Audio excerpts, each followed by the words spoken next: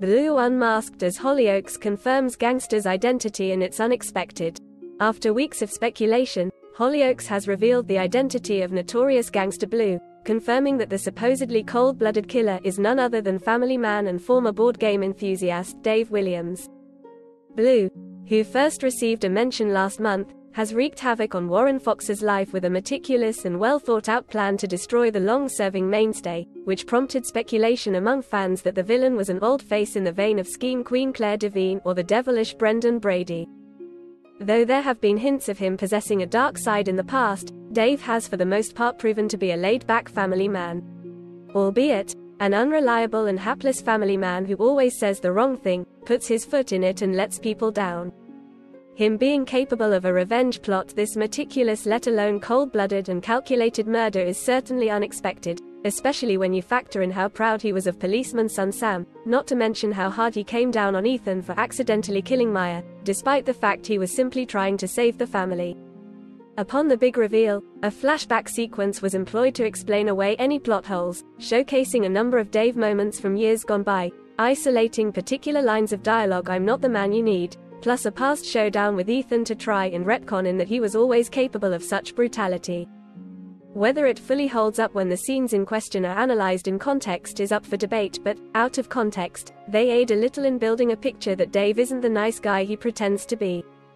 Last month, he confessed to Cindy Cunningham that he was responsible for the death of Lizzie's baby, revealing that he accidentally drove a social worker off the road years ago, killing both the social worker and the child. He claims that this was the catalyst in him turning his back on criminality. In a candid chat with co-conspirator Rex, Dave revealed that he brought his Blue persona out of retirement for one reason and one reason only: to destroy Warren following his role in Lizzie's demise. Rex, it turns out, is an old associate of Dave's from back in the day, with the two having unexpectedly crossed paths for the first time in years during the Hannah Ashworth story. This chance meeting sparked the beginning of Blue's comeback, with Rex revealing that he was inspired by the legendary killer, promising to be his soldier once again as they embarked on a revenge plot to take Warren down once and for all.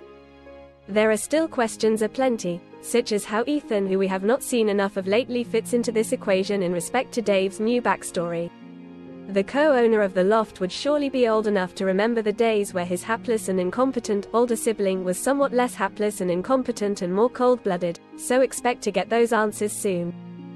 There's also the question of why Dave never revisited Blue when Ethan was in danger in the past with Norma or Maya, or when incel Eric Foster spiked Lizzie and targeted Mason as part of his twisted mission.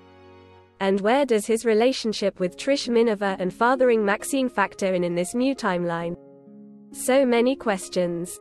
The episode in question also confirmed a major fan theory, with Donnie Clark informing Misbah Malik that he's a former cop chasing Blue as he has a personal vendetta against the killer. It turns out that Donnie was present at the scene when the social worker and Lizzie's baby were killed, with Blue taking a shot at him, which ultimately hit Andre, hence his desire to catch the gangster. The question is, will Donnie succeed in his mission?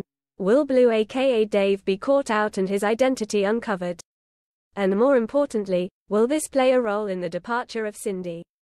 Các bạn vừa theo dõi một sản phẩm của ICR Soul Laser. Xin chào và hẹn gặp lại các bạn ở những video sau.